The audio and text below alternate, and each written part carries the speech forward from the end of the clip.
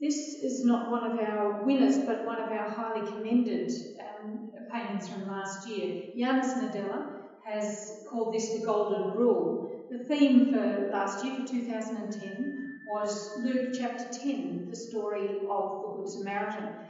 As we know, the question came up to Jesus from one of the lawyers who said, "And who is my neighbour?" as he was questioning Jesus' intent.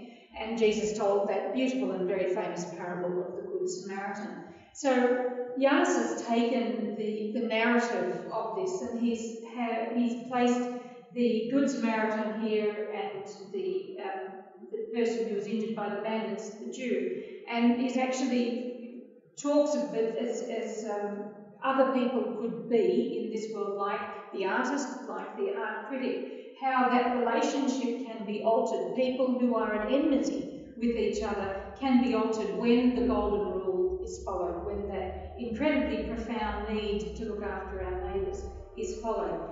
He's used the image of an accident on the street, somebody at the crosswalk, the artist is holding that, the art critic is injured, so the Good Samaritan, the Jew. And how Jesus then calls us to consider then who is our neighbour.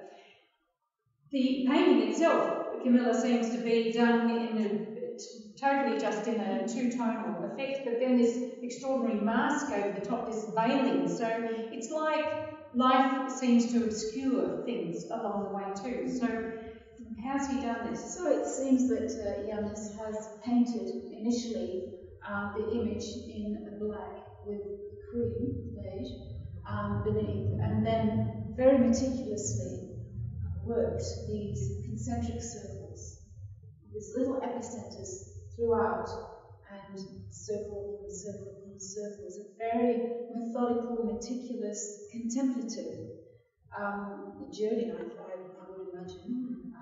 Very time-consuming, very meditative. Creating this beautiful, beautiful veil.